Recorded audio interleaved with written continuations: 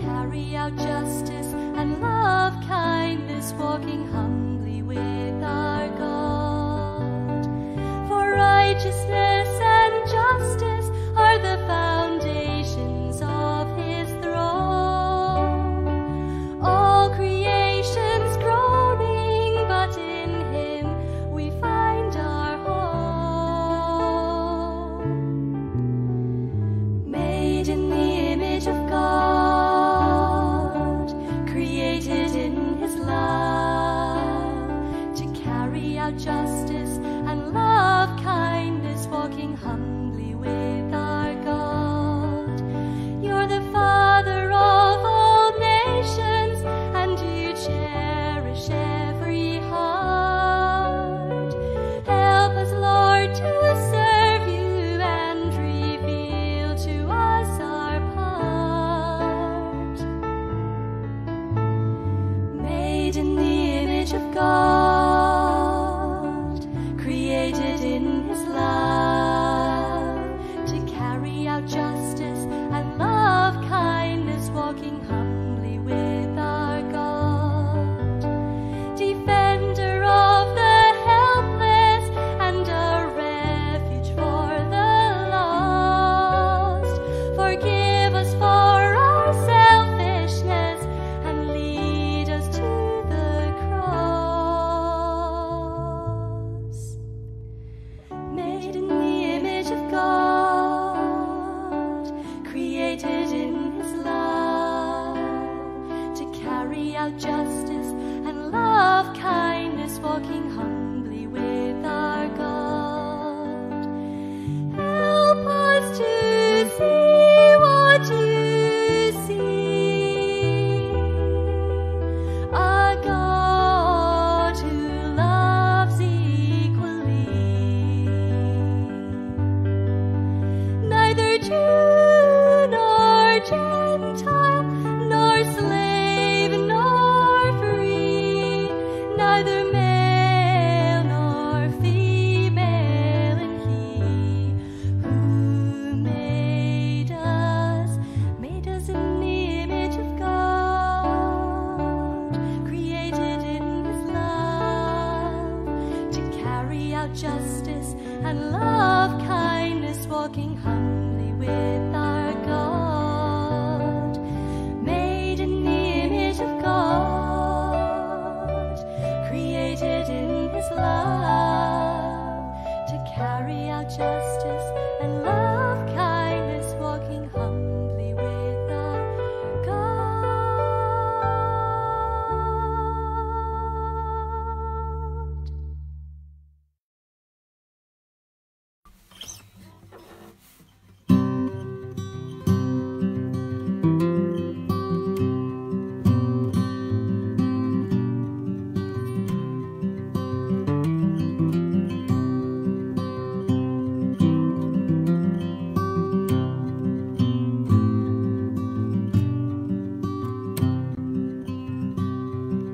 Jesus said that if I thirst, I should come to him.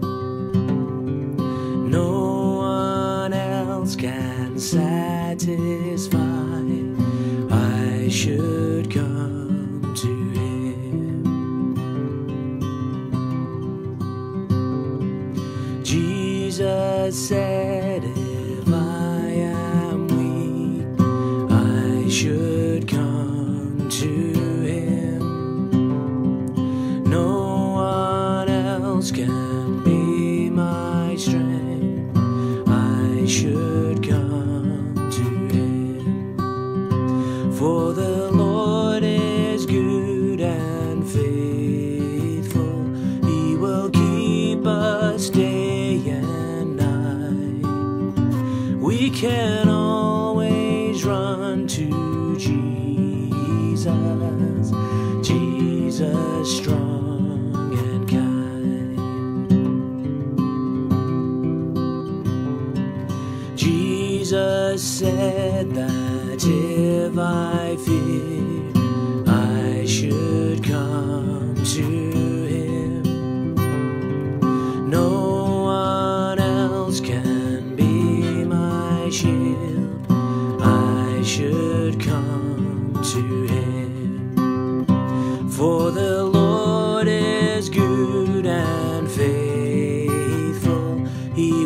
keep us day and night. We can always run to Jesus, Jesus strong and kind. Jesus said, if I am lost, He will come to me. And He showed me on that cross, He will come to me. For the Lord is good and faithful, He will keep us day and night. We can always run to Jesus, Jesus strong and kind. For the Lord is good and faithful, He will keep us day and night. We can always run to Jesus, Jesus strong and kind.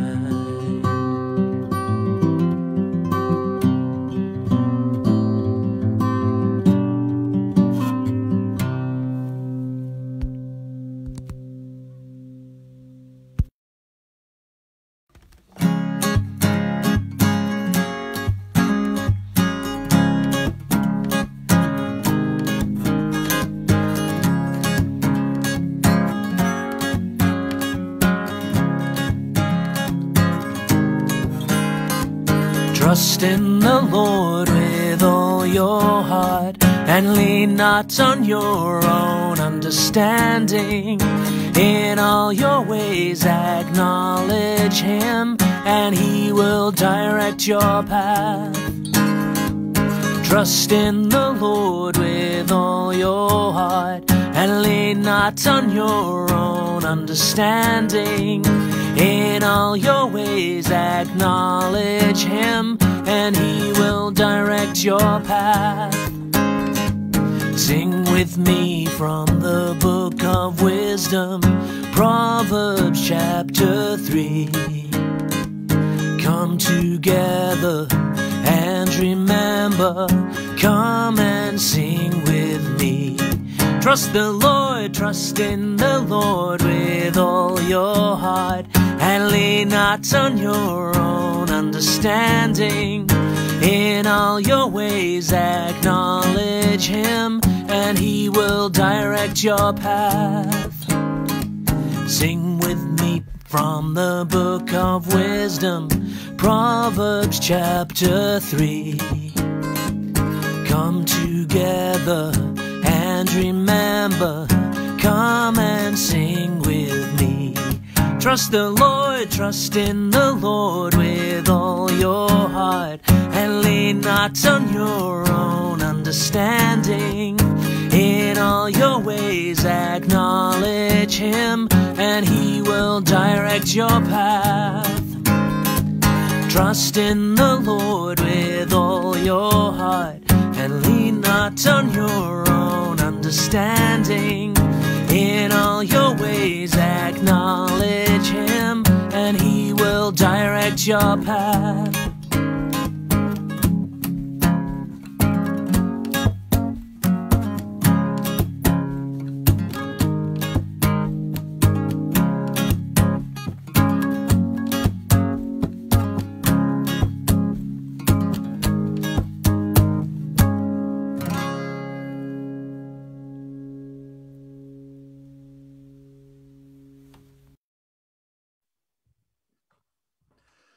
Well, good morning, everyone. It's good to be with you wherever you are joining with us from.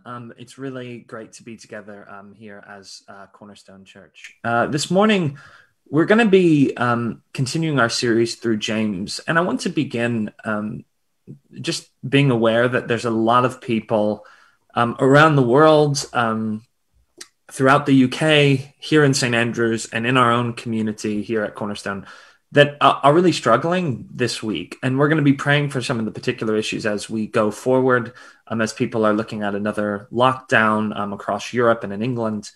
And as a number of people in our own congregation have the virus or are struggling in various ways, being isolated because of contact tracing, and other people dealing with different effects from this, such as affecting their employment or their ability of their kids to be with other people. This is a difficult time for a lot of people. And as we're coming together this morning, we want to be able to sort of bring that to God, to lament that fact, to cry out to him in sorrow over what's going on, but hoping that in the midst of that, we might receive from him hope. And so I'm going to be, in just a second, reading one of actually my favorite Psalms, Psalms 102, and I'll be reading a few different selections of it so we can get the whole bit of it. But one of the things that we're going to hopefully find this morning from this Psalm and from James is that oftentimes the immediacy of our problems are the only thing that can fill our vision, that can make us feel like there's no way things could get better, or there's no hope. And one of the ways that Scripture suggests that we can find hope in those situations is by actually considering eternity, having an eternal perspective, realizing that the problems that feel insurmountable are real, and they are painful, and they should fill us with sorrow. But that we also have the ability to contemplate a God who is sovereign over that, who is leading us home, and who gives us hope in the midst of these things. And that's what this psalm is all about. It begins speaking incredibly honestly about the sorrows of life in a way that I think resonates with many of us very directly. He speaks about not being able to eat or not being able to sleep because of his worries and his fears and his anxiety. But he goes and he turns and he finds consolation. He finds hope through considering eternity and through considering a God who is good and who does not change. It's kind of like a great landscape painting. This is a famous landscape painting by the Dutch painter Peter Bruegel. But in these paintings, oftentimes the human element is very small. The humans are just in a small corner of the screen, and that's very deliberate. It puts human life in perspective. And behind these small figures consumed in their own concern, there is this huge, beautiful, bigger picture. And that's sort of like what God and his eternity is like. It puts our lives in perspective. It doesn't mean that our sorrows and our troubles aren't real, but it gives us hope that there's a God who is beyond it all and who is leading us towards hope and can give us consolation in the midst of this. So let me just read these different selections from this Psalm 102, and it moves us from lament and from sorrow towards praise and towards joy as we reflect upon God and his eternity. Hear my prayer, Lord. Let my cry for help come to you. Do not hide your face from me when I am in distress. Turn your ear to me. When I call, answer me quickly. For my days vanish like smoke. My bones burn like glowing embers. My heart is blighted and withered like grass. I forget to eat my food. In my distress I groan aloud, and am reduced to skin and bones. I am like a desert owl, like an owl among the ruins. I lie awake, I have become like a bird alone on a roof. But you, Lord, sit enthroned forever. Your renown endures through all generations. You will arise and have compassion, for it is time to show favor. The appointed time has come. So let this be written for a future generation, a people not yet created. They may praise the Lord. The Lord looked down from his sanctuary on high. From heaven he viewed the earth. He heard the groans of the prisoners and released those condemned to die. So the name of the Lord will be declared in Zion and his praise in Jerusalem. In the beginning you laid the foundations of the earth. The heavens are the work of your hands. They will perish, but you will remain. They will all wear out like a garment. Like clothing, you will change them, and they will be discarded. But you remain the same. Your years will never end. The children of your servants will live in your presence. Their descendants will be established before you.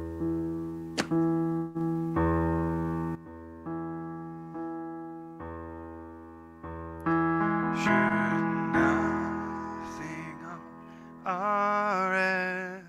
comfort stand, no legacy survive unless the Lord does build the house in vain. Its builders strive. To you who boast tomorrow's gain, tell me, what is your life amidst the vanishes at dawn? Oh, glory be to Christ. Oh, glory be to Christ, our King. Oh, glory be to Christ. His rule and reign will ever sing. Oh, glory be to Christ.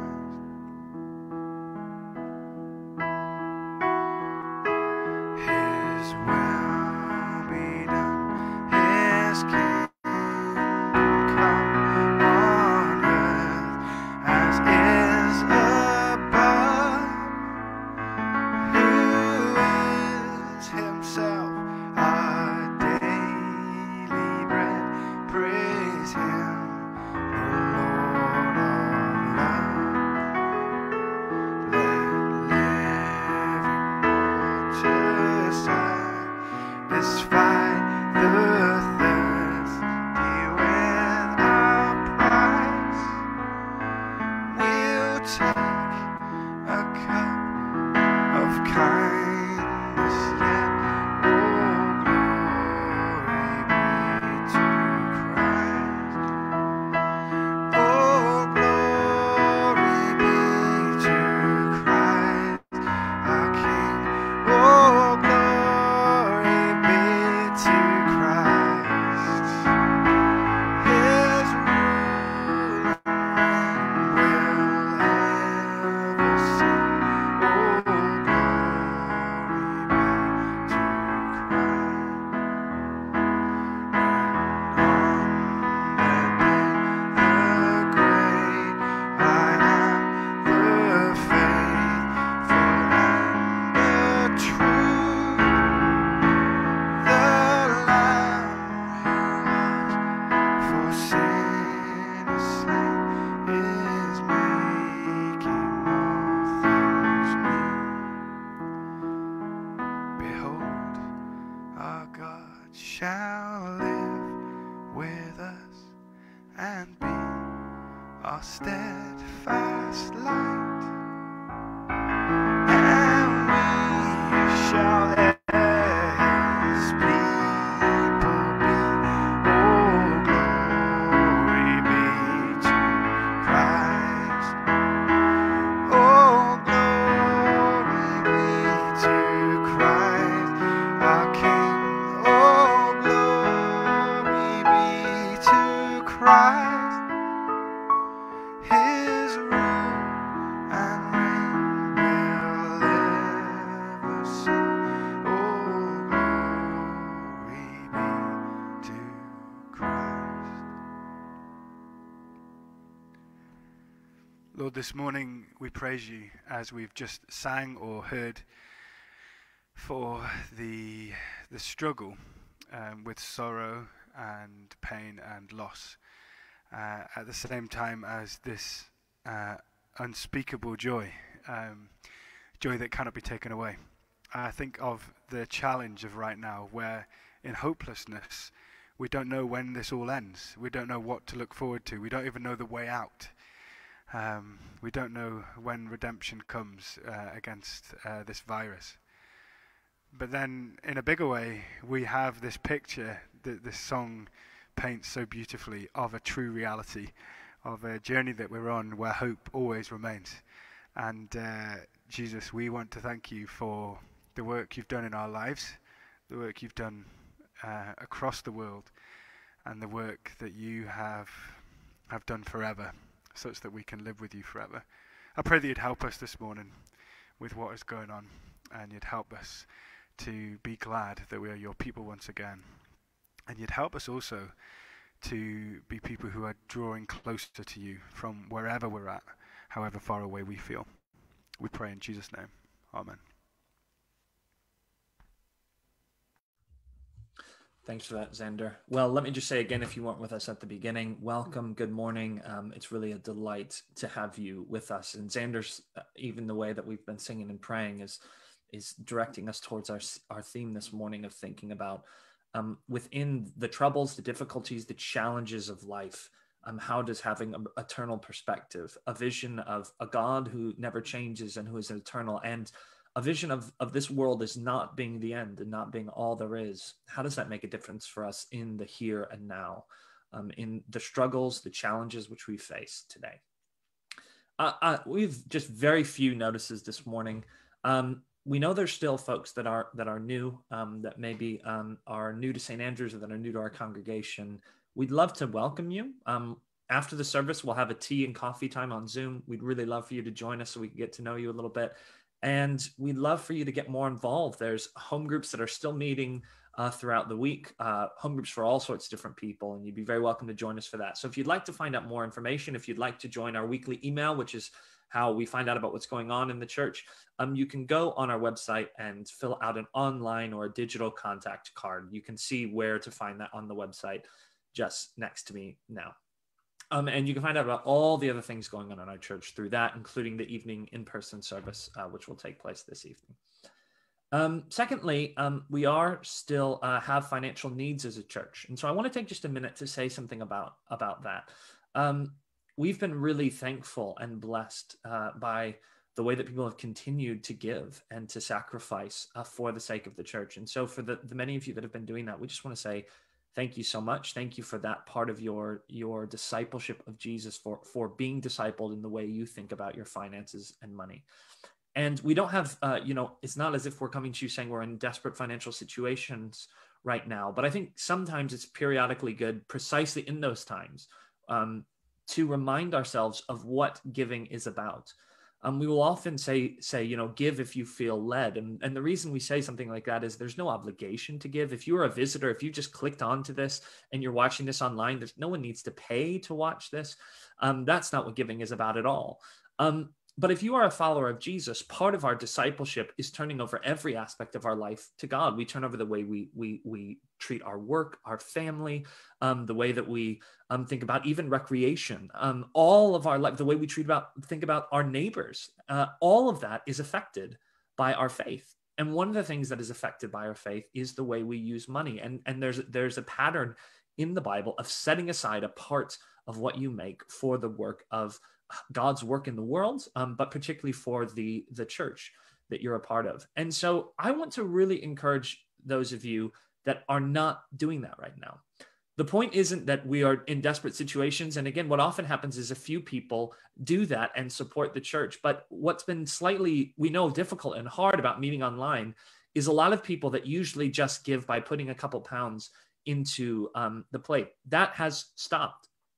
And so I want to just really, I guess, challenge you, not because we're desperately are saying, oh, we so desperately need your money. Oftentimes those are very small amounts, but I think it's more about the spiritual principle of don't lose that part of your discipleship while we're in lockdown. We have these ways that people can be giving. And so whatever that is, even if that means it's a very, very small amount, whatever disposable income you have, I want to encourage you to be setting aside a part of that for God's work. Some of that might come to the local church. Some of that might come to issues related to justice around the world or to other organizations, whether they're Christian or not, around the world.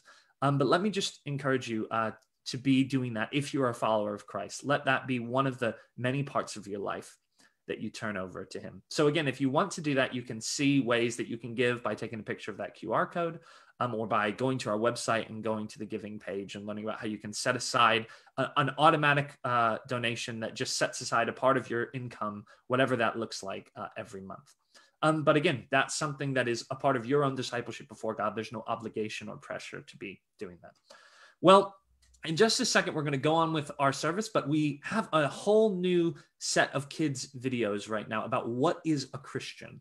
I think this is the second week. The first one was absolutely brilliant. So families do different things here at Cornerstone. Some of them will go and they will send the kids off now to watch that video in a separate room. You can find them on YouTube. You can find them on our live stream page on our website. They're also sent out in that email. So if you're not signed up for that, do so. But yeah, so if the kids are going to go do that, you can do that. Now, other families will watch this together or watch that together or do different things in different ways. But if the kids are going to go do their own thing, we'd send them off to do that now. And let me just pray for them. Father, we thank you for being a community of all ages. We thank you that that you have blessed us with children, and that they demonstrate something to us so profound about the nature of faith, the total dependence that we all have upon you. So may we honor them and view them as treasured members of our own community. In the name of Jesus, we pray. Amen.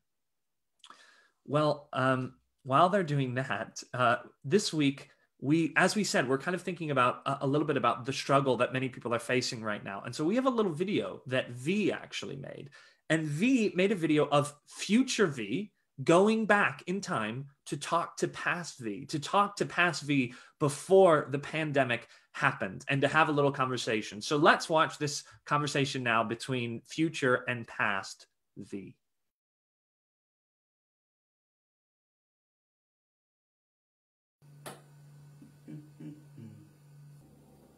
Hey, man. Whoa, you and me. Yes, I am you. Well, you in about 10 months. Whoa, that's so cool. So you can tell me all the great stuff that happens this year. Well, wait. It's a bad year? I can't say much. Or else I'll, break the space-time continuum or whatever the sci-fi people are saying. What, like, am I gonna get kicked out of my master's program? No, that's not it. Well, that's good. Oh, man, I was really looking forward to this summer. Spending all this time just working on my dissertation in the libraries and the great coffee shops. Oh, right. Libraries, coffee shops. Those are nice places to do work in. Yeah, I know those places are nice. What, you know this about me. I can't work at home. I have to get out, I think you might want to reconsider that. Huh? Why would I do that? Wait a minute. What's going to happen? Never mind. Let's just move on. Can you remind me what you're planning to do for the year? Yeah, sure. I was looking forward to also travel around Scotland during the summer with maybe some of my master's cohort. Maybe we'll go to Europe as well. Oof. Oof? Wait, what do you mean, oof?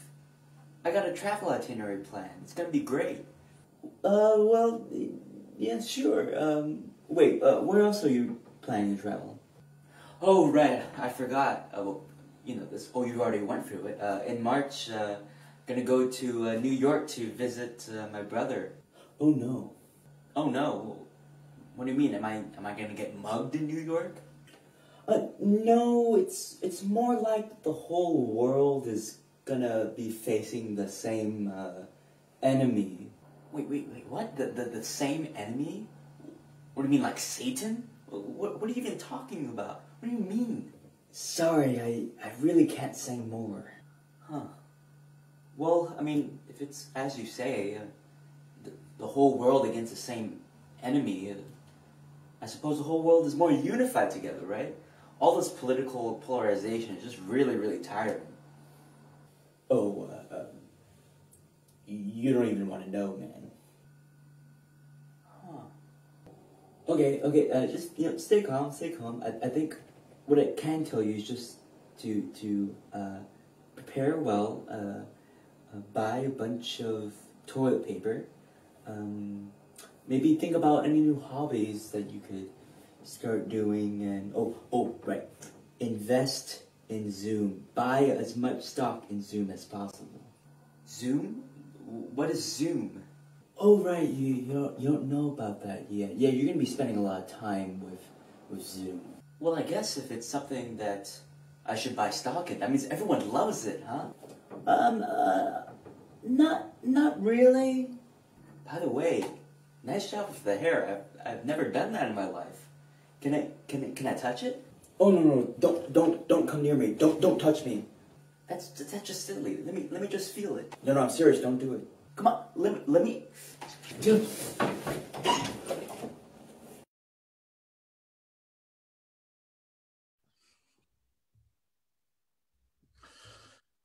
Well, thanks for that, V. I think we can all appreciate, as V said, the way that our life has not ended up necessarily this year as we would have hoped or as we would have planned. And so that was a kind of humorous take on that, but we want to talk about that and pray for that in a more serious vein now. So I'm going to invite Fiona, who's going to come and join me, and together we're going to lead us in our time of prayer. Hey, Fiona, how's it going?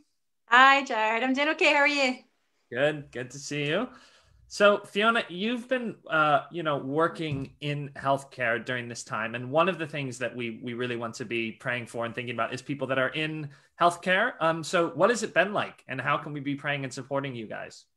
So I think it's very different in different positions within the healthcare system. I'm fortunate to not be working directly with acutely ill people. So, but yeah, there has been a sense in which there's an unusual amount of stress around, and there's a sense that does keep building. And I've been reflecting a little bit, contemplating the first wave and comparing to how we felt about contemplating the first wave, but the first wave and the second wave, and I think this time round we're probably not quite as scared. We are better prepared, but we're probably more fed up.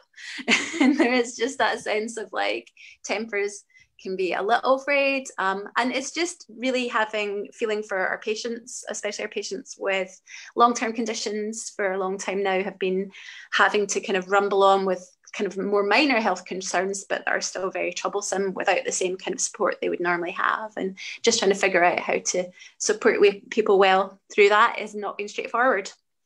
And so facing the possibility of that becoming tighter again is scary. But you know what we've learned, and we've learned from the fact that God has provided, and we are better prepared for what's going ahead, and we are able to support each other. And I think that's not just the case in healthcare. I think that's the case in schools. Teachers have been going through an awful lot in supermarkets and all sorts of essential services. It's been a very complicated year. There's been a lot of stress around, but we are learning, we are innovating, and God is providing. And yeah, well, absolutely. Let's pray. Yeah. We also want to mention people like Hannah, who is in charge right now, running everything behind the scenes, who works at Amazon as well. And where would we be at Amazon? Would not be doing well. Absolutely. You'd be nowhere. That's the only hope on those days, without waiting for the little postman to come. But there's, as Fiona said, there's loads of things going on right now, and we're not going to mention people by name because we haven't asked for permission to do that. But there's a number of people in the congregation that have the virus, both undergrads that have then had to isolate and all that has been involved with that, and families that then is having health impacts on them. There's people whose jobs have been affected or have lost their jobs in the last week. Obviously, people have probably been watching what's going on in France, both in terms of the lockdown there and the terrorist attack. So we want to be praying for our brothers and sisters there, and for Laura, our missionary there, who's said this has been quite a time for her, even thinking about her own ministry and what that looks like going forward. So there's just a lot to be praying for this week. And perhaps we're reminded even that this is Remembrance Sunday, and usually would be remembering sacrifices that had been made from people fighting for the Commonwealth around the world throughout the past century. And this looks so different from any other Remembrance Sunday that we would have had as a church. So yeah, I think we're just going to pray together then now, right, Fiona? Yep. Great. Should I just start and you take over? Sure, great.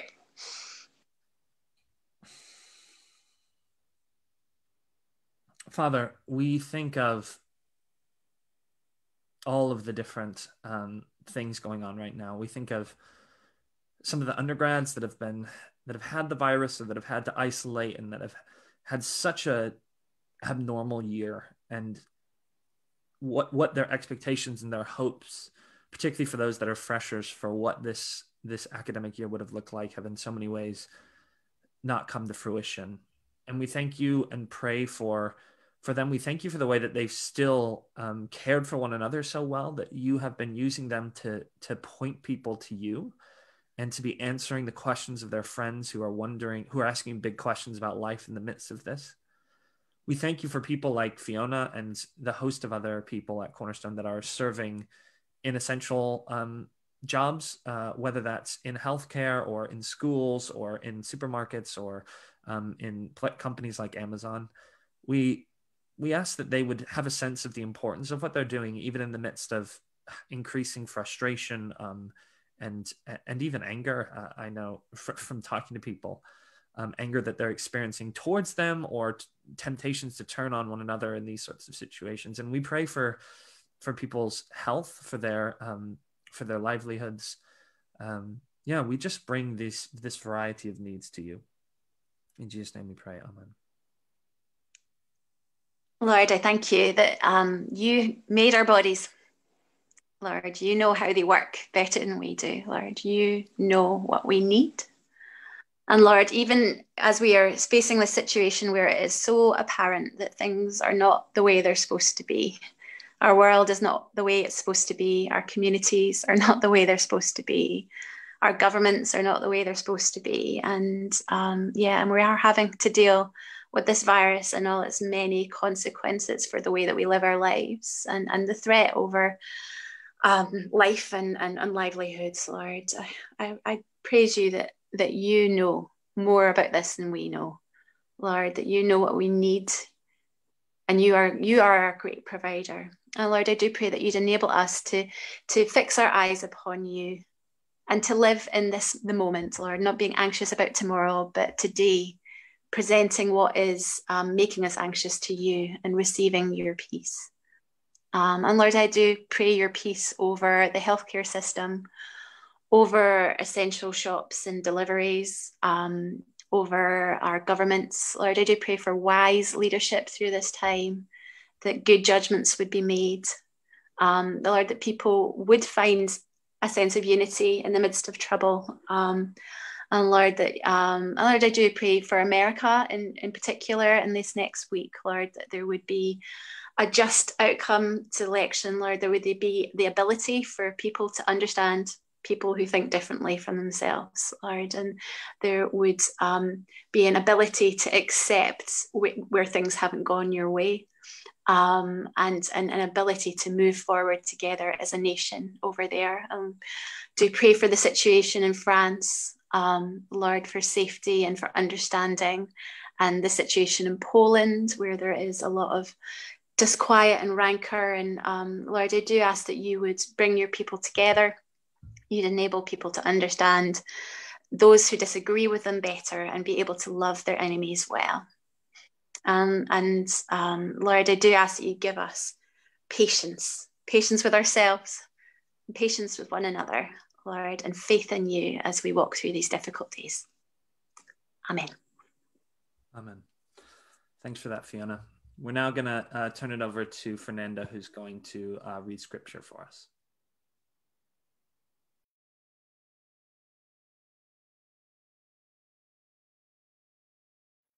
Hello, everybody. Please join me in a prayer of illumination. Heavenly Father, let us come to your word today, open and unafraid. Let it cut into our hearts between joint and marrow and transform us deeply. Amen. The first reading for today is from the book of Isaiah, chapter 25, starting in verse 6. On this mountain, the Lord of hosts will make for all peoples a feast of rich food, a feast of well-aged wine, of rich food full of marrow, of aged wine well refined. And he will swallow up on this mountain the covering that is cast over all peoples, the veil that is spread over all nations. He will swallow up death forever, and the Lord God will wipe away tears from all faces, and the reproach of his people he will take away from all the earth. For the Lord has spoken. It will be said on that day, Behold, this is our God. We have waited for him, that he might save us. This is the Lord. We have waited for him. Let us be glad and rejoice in his salvation. For the hand of the Lord will rest on this mountain, and Moab shall be trampled down in his place, as straw is trampled down in a dunghill. And he will spread out his hand in the midst of it, as a swimmer spreads his hands out to swim. But the Lord will lay low his pompous pride together with the skill of his hand, and the high fortifications of his walls he will bring down, lay low and cast to the ground, to the dust. The second reading for today is from the book of James, chapter 4, and we're going to start in verse 13.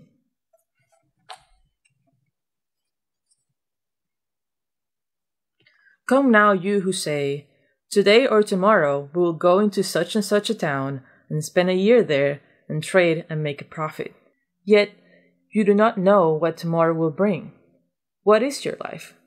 For you are a mist that appears for a little time and then vanishes. Instead, you ought to say, if the Lord wills, we will live and do this or that. As it is, you boast in your arrogance. All such boasting is evil. So whoever knows the right thing to do and fails to do it, for him it is sin. This is the word of the Lord. Thanks be to God.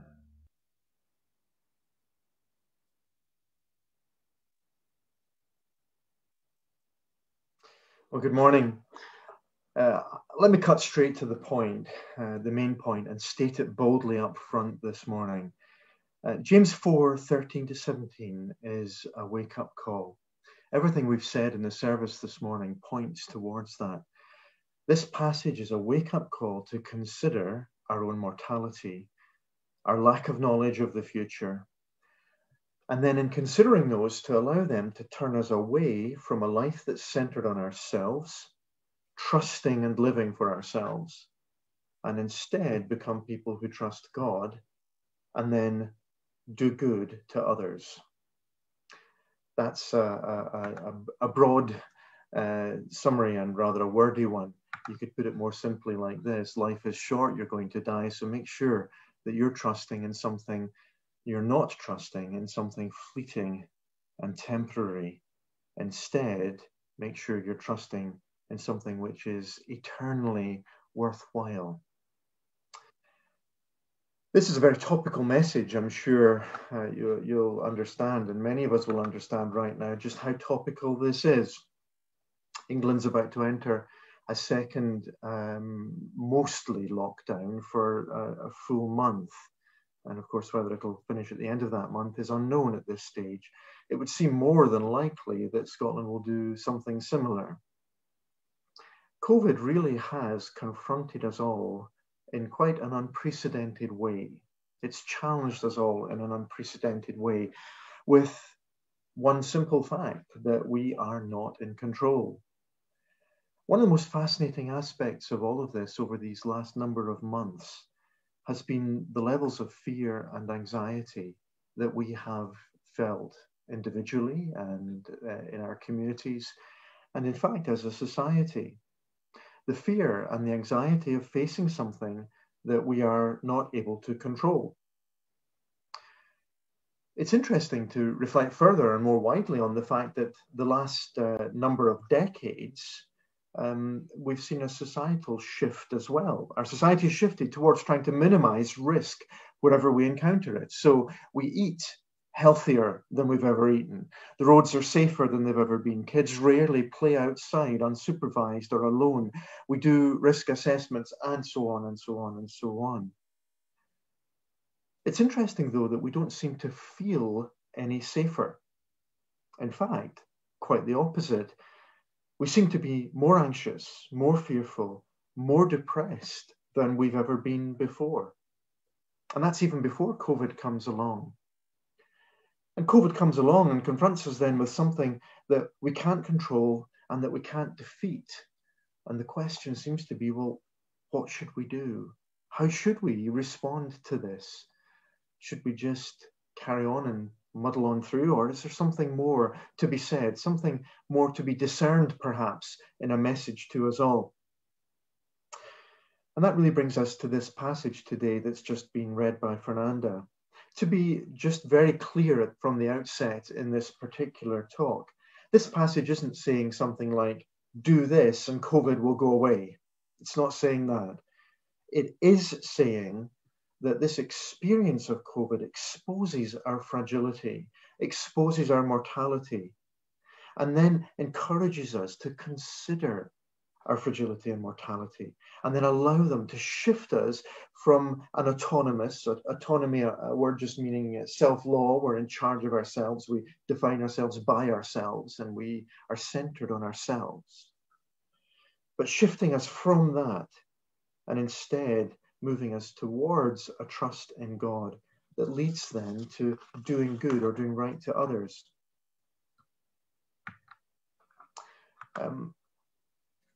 This is a passage that's just been read, and I just want to read it again, actually, or read bits of it again.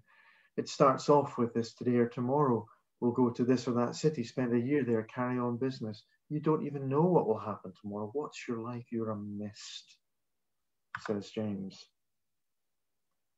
Last week, Jared was dealing with the passage just prior to this, which really exposes this idea of a life centered on self and the way that our desires and our passions then express themselves. And this is true of all of us, whether we would call ourselves Christians or not, that we have passions and desires within us that long to get for me what I think I need to make my life work. Everything I want to get me happiness, to make me safe and secure.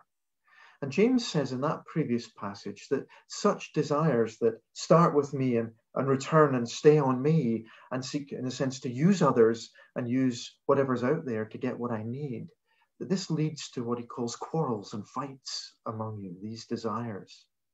Such living for self, in other words, James says, fractures our relationships and it destroys communities. That's how James sets up the following two passages, this one on considering our mortality and considering our fragility, and the next one next week, which Jenny's going to be speaking from, on our attitude towards wealth and riches and what we do with them, all shaped by this basic point that if life is centered on ourselves, ultimately it is destructive, self-destructive, and destructive of community and of relationships. I wonder how many of us a year ago, and V's little bit of drama really exposes this wonderfully. How many of us wish that a year ago someone had told us to invest all that we had in Zoom? But in November 2019, just a year ago, not very long, how many of us had plans for the coming year, for 2020? I wonder if there's even one single person listening to this just now, one single person who doesn't look back at 2020 thus far and see multiple plans, expectations and hopes that have been dashed or we've been forced to change. We don't know what's going to happen tomorrow. James confronts us with this. What James is saying, though, is that that's not unique to COVID times. That's the way it always is. This is always the case, that we don't know what's going to happen tomorrow and we cannot plan or scheme for it. To think otherwise, to think that somehow we can do everything to control the future and minimize risk, is to delude ourselves. It's to center life on ourselves in a way that James tells us will fracture community and break relationships. And James wants us to wake up to that reality. And the cultural moment we're in right this minute, forces us to wake up to that reality. So I just want to say a few words about this passage and then make some suggestions as to practically where we might go with it. The first thing is that, of course, it is really a wake-up call. It's a call to listen to a message that's always true, but especially true right now. He talks about in verses 13 and 14, planning and scheming for the future. You who say, well, we'll go here and we'll do this or we'll do that and we'll buy and we'll sell, we'll get rich. You know, these great plans that we have. And James says we're confronted in the face of that by the fact that we just don't know what's going to happen next. Furthermore, he goes on then to say, it's not just you don't know what's going to happen tomorrow, but your life, he says, is like a mist. It's there 1 minute and then it disappears the next, just like a vapor that disappears. It's a rather dark, rather grim thought. I think it's actually a thought that's designed to do good in us, not just to make us feel depressed or downhearted. So the first thing he does is to take our schemes for the future and confront us with our lack of knowledge on the one hand and our mortality and our fragility on the other. The next thing he does in the passage then is to contrast, on the one hand, boasting in our arrogance, and contrasting that with, we should instead say, if the Lord wills this or that, then we'll do it. A contrast then between boasting in the self and, on the other hand, aligning ourselves with God's will, recognizing that he's the one who's in charge and he's good. This boasting in arrogance, the phrase that we saw there in the passage, is another way of describing this life centered on self, what I can do, what I've done, my life, my will, my pleasure. And it's contrasted with recognizing the Lord's will, that I'm not in charge actually, and he is. It's important to say at this point that when we see words written there in a passage like this that talk about boasting in arrogance, maybe you've got someone in your mind when you think of words like that, and somebody who's loud and boastful and always talking about themselves and so on. And sure, I think this category includes that kind of a person, but I think it's deeper than that, much more subtle than that. We could say actually that boasting and arrogance in the context of James's argument right here would be any refusal to consider God as being the one who's in charge. A refusal to allow God to be the one that's in charge, and the one, therefore, I trust, and I put at the center of my thinking and my doing and my feeling. And in contrast, I have all kinds of subtle ways that I put myself in charge instead. And then James goes on to say that it's not just that the contrast between boasting and aligning with God's will, but that having drawn out that contrast, he then points to a practical outworking of that to reject a life centered on self and instead to align with God's will is then what he calls knowing the good we should do and doing it, implicitly doing it for others, not having our lives shaped around schemes for our own advancement, whether that's our jobs or career or family or relational plans or money or whatever it happens to be, but instead centered upon God's will, knowing the good that we should do and doing it to and for others. To summarize then just what this passage is saying really briefly, essentially the message is this: don't invest your hopes in anything that depends on yourself, because you don't know what's going to happen tomorrow and your life is short. And to do that is to have all your hopes, all your life invested in something that is going to end, instead of trusting then in a mist. Trust in something solid. Now, this passage is not just a negative, hey, you're going to die, so you better think about that and shape up. It would be rather negative if it were just on its own. But in fact, if we read ahead a little bit through the next passage and into chapter 5 and verse 7, the key then is not just being aware of our fragility and our mortality, but it's also being told how the story ends, what actually happens next. So if we go ahead and we look at James chapter 5 and verse 7, where James then says, be patient then, or therefore, brothers and sisters, be patient until the Lord's coming. And he talks about a farmer waiting for a crop and knowing that crop is on its way. You too, be patient, stand firm, because the Lord's coming is near. In other words, our hope and our trust is in one who is in charge and who is coming to restore and renew all things, and that we are safe in the meantime in his hands in such a way that we can live differently now as a result of it. Let me suggest some practical outworkings of all of this. This is about aligning ourselves then with God's will, trusting then, or it requires a trust that God is good and that his will is somehow what is best for us and not that which diminishes us.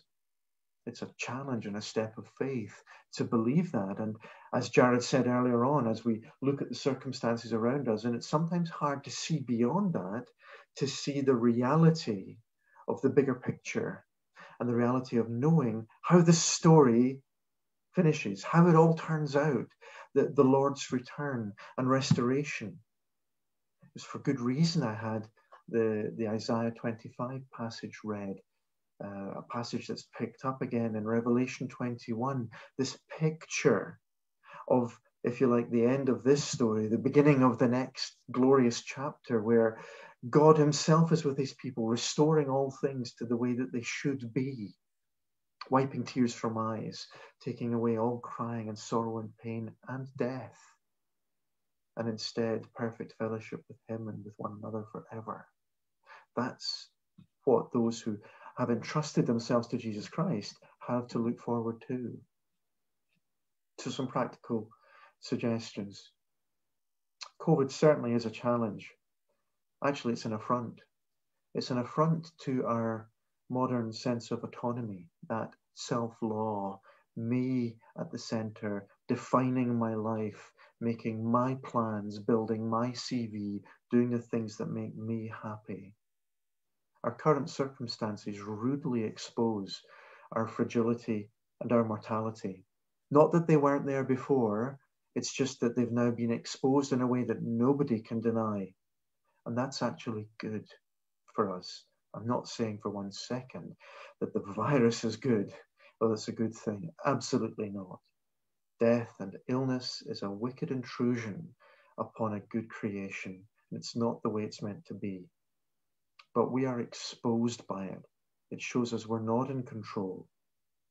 This is not to say we don't then look for treatment or vaccine, but it is to say that we use it as the wake-up call that James would have it be to us. Centering our life on ourselves is futile. It's self-destructive, and it's opposing ourselves to God. And we've seen already in James that God opposes the proud, but gives grace to the humble. We will all die. It's just a matter of timing. What then? That's the great question. And the great good news of Christian faith is that to entrust oneself to Jesus is to know that this is not all that there is. And there is a future coming that we can be confident, we can be certain of, that Jesus will restore all things to be the way that they're meant to be. James points us towards that here. We wait upon the Lord's return, and therefore we can be long-suffering or patient in the meantime. We can trust, depend, and trust ourselves to him, awaiting the Lord's return. We can invest and look forward to his welcome, his friendship, his restoration, and his fellowship forever. We don't know what's happening tomorrow, but we do know how the story ends. And that can make a difference to the way that we live now. That means we can know the good that we ought to do to and for others and do it because we are safe, confident in Jesus' hands. So a couple of points to finish. This really does relativize what we think is important. And it should actually diminish our worry. I have a phrase that I've often used, and various folks tease me about it, well, rather frequently actually. And it's when discussing or hearing news of some challenge or difficulty or setback, and I have been known to say, well, on the plus side, we're all going to be dead soon. And of course, that's black humor. It's not just black humor. It is black humor, but it's not just black humor. It's actually a sober recognition of what this passage is talking about. It's a statement that we're not in charge, we're not in control, the Lord's returning, we can trust him 100%, and that this difficulty and this challenge, whatever it is temporary, and it will pass. And we look forward to being with the Lord forever, where there will be no tears, no more death or sorrow or pain. And that knowledge of the future relativizes how we might feel in the present. It doesn't mean things aren't hard when they're hard. It doesn't mean that we do not weep when things are the way that they're not supposed to be. But it relativizes it. It puts it into perspective, to put it another way. There's a second point here, and I'd love to say more about it, but I'm only going to mention it and then leave it just really in passing. That this idea that, in fact, what the Bible does over and over again for our good is to take our autonomy, our self-rule, and to take us off the throne. It's not good for us to be there, and to put the good God on the throne of our lives instead. The demand in our culture and in each of our lives, the demand for autonomy. I will be in charge of myself. I will get the resources and money and relations and possessions that will make me be able to make my life do what I want it to do to make me happy. That demand for autonomy is something that God directly confronts. You're not autonomous. You are a creature. You need God. And if I can just say in passing then that, for example, the growing societal swelling demand for autonomy over the time and manner of our death would just be one example of exactly what a passage like this is pushing back against and saying, actually, that sort of demand for autonomy is what James says is boasting in arrogance. Let me give you a last point then. If you knew how the story was going to turn out, would you live differently now? It's a huge question, isn't it? As I was thinking about this, that led me to films that were out when I was a university student. Some of you will recognize this as being Biff, the character from Back to the Future, whose future self comes back and gives him a sporting almanac with 50 years worth of sporting results for the future. And that allows him then to bet on all the results of these sporting events and make himself a vast fortune without any anxiety or worry because he knows the result.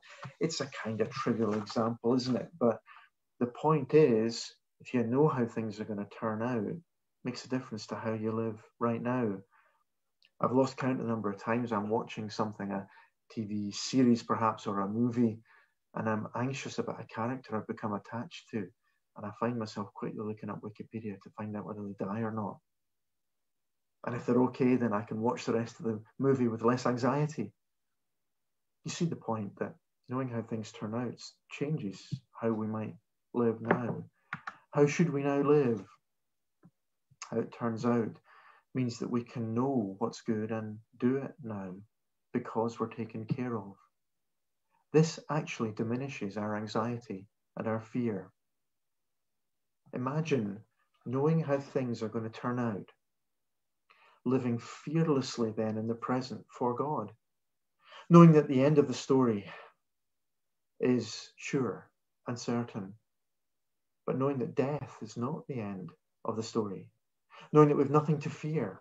If death is the worst that can happen, and then we are safely entrusted into the Lord's hands, then we really can live lives that are radically about doing good to and for others, rejecting self-trust and rejecting self-interest, and instead saying, I am taken care of, provided with everything I need now and for the future. There is nothing in this universe that can separate me from the love of Christ, from being with him in close relationship with him forever. Ultimately, in a restored and renewed creation, with my tears wiped away, in perfect fellowship and friendship with him and with others. And if that's how it turns out, then I don't need to be anxious about defending myself now. I don't need to use others in relationships to get what I think I want. My whole life can be radically reorientated from me first to loving God and receiving his love and then giving it to others. And that is radically good news. It's transformatively good news. And this is what James is getting at. Stop worrying about the present, he's saying. Stop making your plans and your schemes. Stop building your CV and devoting so much of your time and your energy to things that ultimately don't matter and can't do you good. Here is Jesus, the Lord, the one who truly is in charge, longing to do you good. If you'll only let go the tight grip you have on all the things that you're holding on to for meaning and significance and purpose and security, let them go because they're trinkets. And instead open your hands to receive what he would give you instead. And then those things that you have been holding on to so tightly become actually truly valuable in their right context. This is wonderful, wonderful good news. On the positive side, as we look at everything that's happened, we're all going to be dead soon. And that's true in the grand scheme of things. But it's not the end of the story. As Paul says in his letter to the Philippians, for me to live is Christ and to die is gain. And James is picking up exactly this theme about the purpose and the meaning of life. Life not centered on self, but life centered on the good God who gives us all we need for now and forever. Let me pray for us all as I close. Our Father, I thank you. Even as I'm speaking just now and the sun has come out over St. Andrews, we thank you that whatever afflictions and trials, and they are many and they're real and they're painful, they are temporary. Lord, for those of us who are listening who have not entrusted ourselves to Jesus Christ, Lord, I do pray today as they see the Lord of the universe with open arms, beckoning and welcoming and saying, here you can find home and security and safety now and forever. Lord, I pray for anyone listening that they would run towards those welcoming arms and say, here I am, take my life and be in charge of it. But for all of us, it's the same message, Lord, and I pray that you would show us today the ways in which we are clinging desperately to autonomy, trusting in ourselves, and that you would mercifully release us from those things as we consider our fragility and our mortality, and that we would not trust in a mist, but we would know the true everlasting joy of trusting in you. And I pray it in Jesus' name. Amen.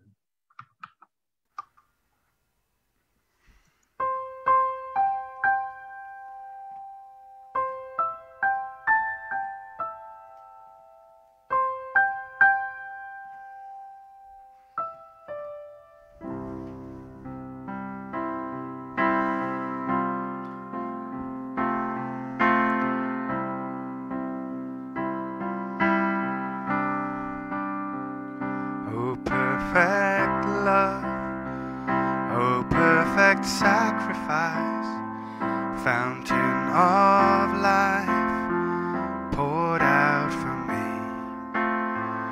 What heights and depths of heaven's mercy, the faithfulness that I believe. And to whom shall I run, and in whom shall I hide? Only you hold the truth I desire. Oh, perfect love, my prayer shall ever be to be found in Jesus.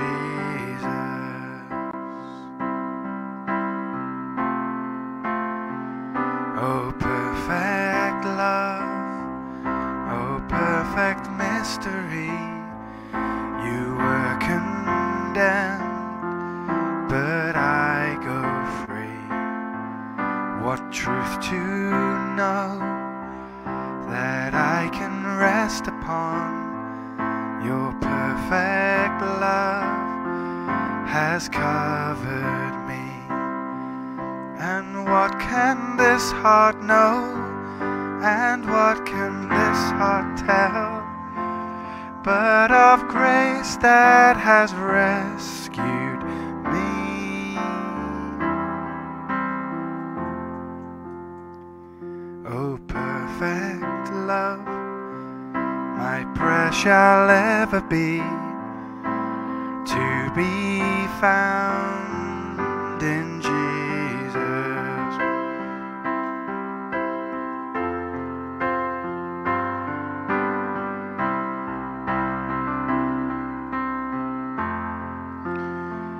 Oh, perfect love, forever I shall sing of heaven's gates flung wide for me, where fear of death and tears of hopelessness are swallowed up in victory. And what praise shall be sung still to the Holy One, to the Savior, Redeemer, and King. Oh, perfect love, my song shall ever be. I am found in Jesus. Oh, what praise can be sung still to the Holy One, to the Savior, Redeemer, and King. Oh, perfect love, my song shall ever be. I am found in Jesus.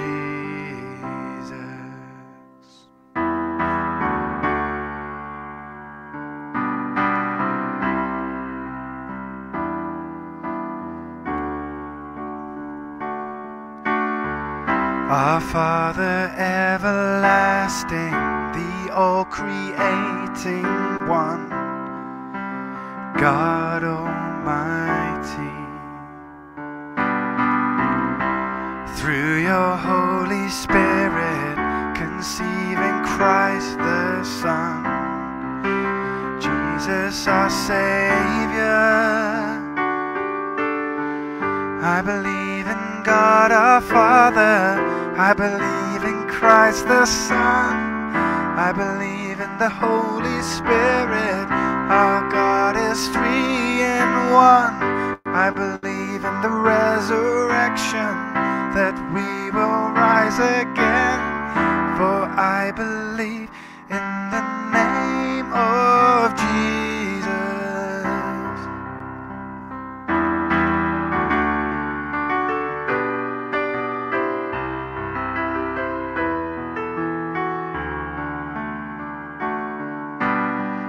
Our church and our defender suffered and crucified. Forgiveness is in you. Descended into darkness, you rose in glorious light, forever seated high.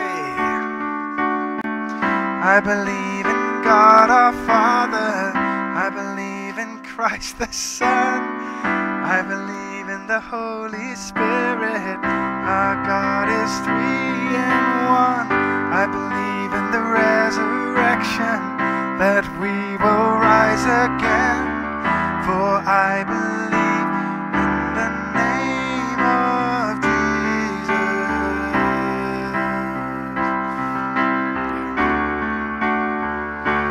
I believe in you. I believe you rose again. I believe that Jesus Christ is Lord.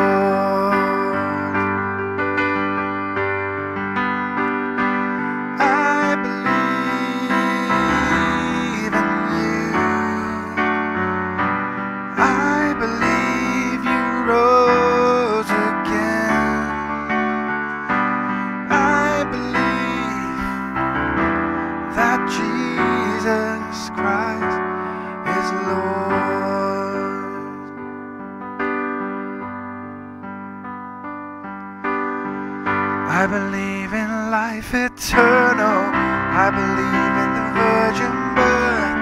I believe in the saints' communion and in your holy church. I believe in the resurrection when Jesus comes again. For I believe in the name of Jesus.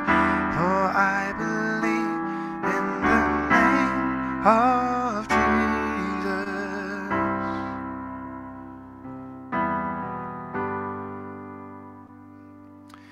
Lord, thank you for this hope and this future with you. I thank you for the words of that creed put together long ago by people seeking to follow you and to defend the faith from waywardness and wrong turns. Lord, help us to do the same so that we may be truly putting our hope in something certain, something sure, but more importantly, something true, our hope in you, your truth of life everlasting. Lord, help us to be free from the fear that comes as a result of trying to look after ourselves, of trying to make everything under our control. I pray that you'd help us to honour the government. You'd help us to honour those that we live around. You'd help us to love and protect and to serve. But ultimately, may this be done by a renewed heart and spirit within us, supernaturally done by you. Help us to play our part, to join in. And Lord, thank you for this amazing hope we have with you that will never spoil or fade and can never be taken away. We pray in Jesus' name. Amen. Quite enjoyable time there for everyone. Paper falling off. I've got the lads shouting in the background playing Lego Star Wars. So I think we're over to Jared for our benediction. Whose hand was that, Xander? Whose hand was magic? Was that the hand of God? Did the hand of God come in and fix the things for you? Wow, that was amazing. Well, thanks so much for being with us. Let me send us out with this blessing. O good shepherd, seek me out and bring me home to thy fold again. Deal favorably with me according to thy good pleasure, till I may dwell in thy house all the days of my life and praise you forever and ever. Amen. Thanks again so much for being with us. And let me again just invite you to join us on Zoom in just the next 5 minutes for a really brief tea and coffee time. Whether you've been with us for a while or you're new to Cornerstone, we'd love to just spend some time really briefly chatting with one another. Thanks for joining us.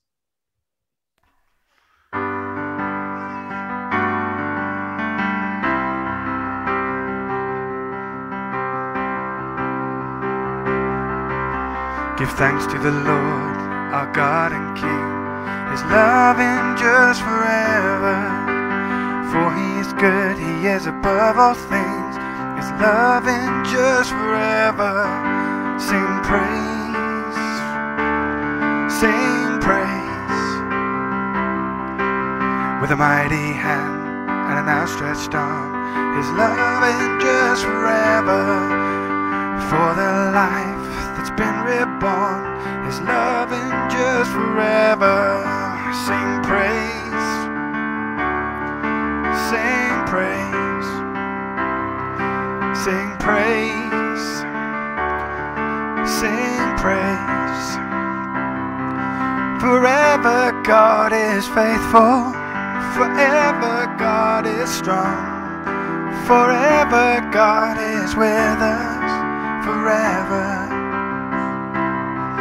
Forever God is faithful, forever God is strong, forever God is with us, forever, forever. From the rising to the setting sun, his love endures forever. So by the grace of God we will carry on. His love endures forever. Sing praise, sing praise, sing praise, sing praise. Forever God is faithful, forever God is strong, Forever God is with us, forever. Forever God is faithful, forever God is strong. Forever God is with us, forever, forever. So give thanks to the Lord, our God and King. His love endures forever. For He is good, He's above all things. His love endures forever. Sing praise, sing praise, for His love endures forever.